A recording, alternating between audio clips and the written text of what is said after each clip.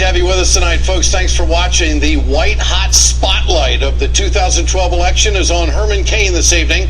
The pizza mogul has been on an Anthony Weiner-like media tour after Politico reported about past allegations of sexual harassment by at least 2 female employees during Herman Cain's stint as the head of the National Restaurant Association. After the pizza man appeared on Face the Nation, Politico's Jonathan Martin questioned him outside the studio. Here's the exchange. I have a comment about 2 people that you won't tell me who they are. Okay? That's like negotiating. I'm not going to comment on that because, you know, I think that is one of those kinds of things that that was the last question. Thanks. Yes, thanks. Last question. Have you ever been accused of sexual harassment? Politico posted this blockbuster story on Sunday night. Then the floodgates opened. Right-wing hate machine, Merchant, and Coulter instantly jumped to Herman Cain's defense. It's outrageous the way liberals treat a black conservative. This is another high-tech lynching. Even the allegations... The words of Clarence Thomas, the Supreme Court Justice. That's right. There's nothing liberals fear more than a black conservative. This morning, Herman Cain's smoking campaign advisor, Mark Block, read a carefully worded response on this network. Herman Cain has never sexually harassed anybody, period, end of story. Every negative word and accusation in the article is sourced to a series of unnamed or anonymous sources, and this is questionable at best. So the fun starts. Moments later, Herman Cain showed up on Fox and gave a more forceful denial. I've never sexually harassed anyone, and yes, I was falsely accused while I was at the National Restaurant Association, and I say falsely because it turned out after the investigation to be baseless. The people mentioned in that article were the ones who would be aware of any misdoings, and they have attested to my integrity and my character. It is totally baseless and totally false. Never have I committed any sort of sexual harassment. Cain said he was falsely accused. With that statement, Cain proved that the validity of Politico's reporting was spot on.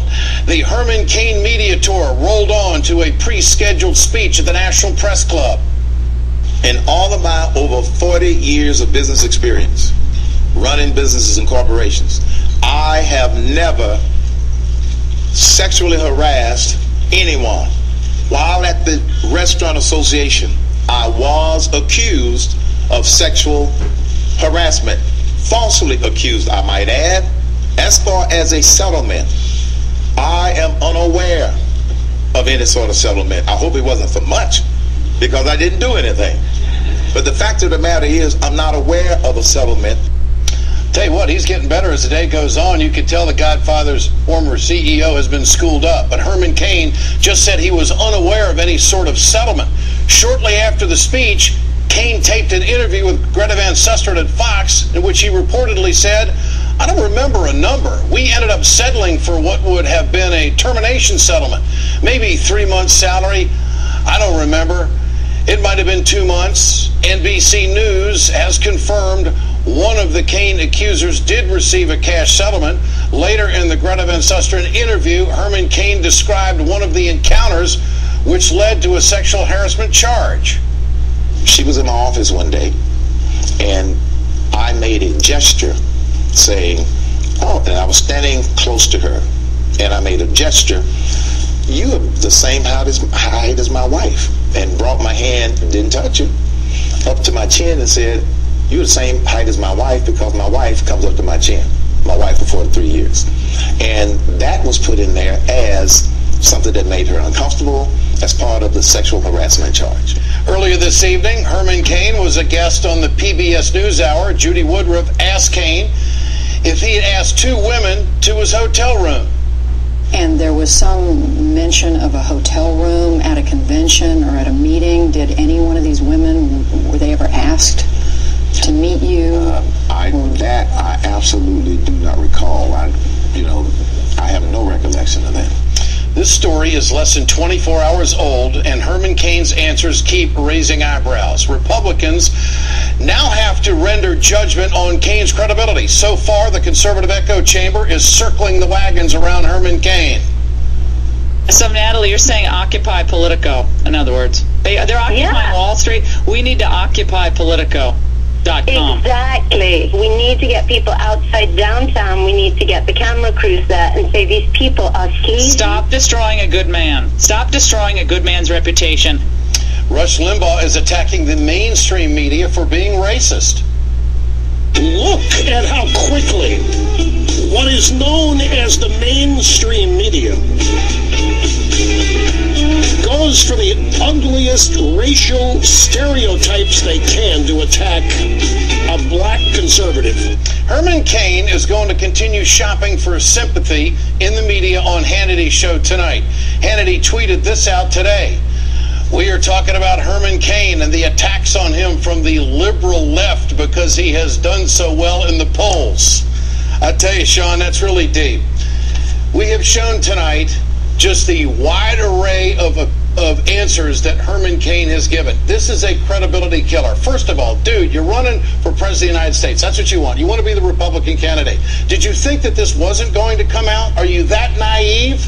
Talk about a credibility killer. What we have seen today, in the last 24 hours, we've seen him not knowing anything to giving descriptions of what he says happened.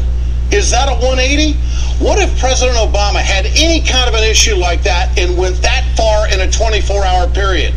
What would the Republicans be saying? What would the right-wing media be saying? Bottom line here, this is a credibility killer. What we have is an accusation, and we have a response, and somewhere in between all of that is the truth. Okay? Attorneys get involved, insurance policies for the company and everything else. All that stuff happens, right? But somewhere in there is the truth. But we do know now for sure that Herman Cain's answers from yesterday and what they are today are totally different. Do you want that guy to be president of the United States? This has nothing to do with the color of his skin. This has nothing to do with the liberal media. It's Cain who's changing his answers. The man doesn't know. Get your cell phones out. I want to know what you think. Tonight's question, do you believe Herman Cain's denial of sexual harassment charges?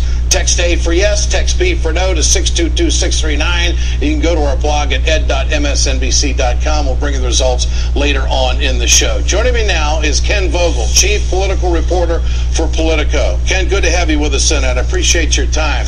My pleasure. You know, since the report came out, what do you make of Herman Cain's changing of answers in 24 hours on a number of different venues? It's been a little ham-handed, Ed. What you failed to mention is that we initially approached the campaign 10 days before this story ever came out, so they had plenty of time to come up with a coherent response. As you can tell, they didn't. We even approached him both prior to publication as well as on Sunday during that interview in which you saw Jonathan Martin encountering Herman Cain outside of the CBS studios with the name of one particular woman who had alleged sexual harassment, and yet still there was a failure of the campaign to both, I think, realize the seriousness of this as well as to come up with a coherent response that would last and be able to be sustained as this story developed. What do you say to the critics who are saying that this is a personal attack? Well, certainly we have heard from folks who have wanted to know where we got this story, suggested that perhaps we got it from another campaign. And what we say to them is that we corroborated this. Regardless of where we got it, we spent a lot of time. We did dozens of interviews with both former board members of the National Restaurant Association, former staffers, folks who knew these women. We actually physically examined one of these settlements, and only when we got to the point where we were extremely comfortable with the validity of this did we run with it. And you see Herman Cain now admitting that there is a settlement, which he previously refused to do. I think that's a testament to our reporting. Based on his answers, which have changed over the last 24 hours, he's gone from almost a denial to a description in his terms as to what happened. Is there a chance that the women would want to be identified? Is there a chance that maybe more would come out? Are you working on more stories in this genre? We continue to look into strains of reporting, lines of inquiry that we had put out there in reporting this story. As you can tell, NBC News and other media outlets also are working on stories that are related to this. And so I don't think that we've heard the last of either this story or potentially Herman Cain's struggles in dealing with this story. Can you emphatically state tonight that no other campaign was involved in helping with this story?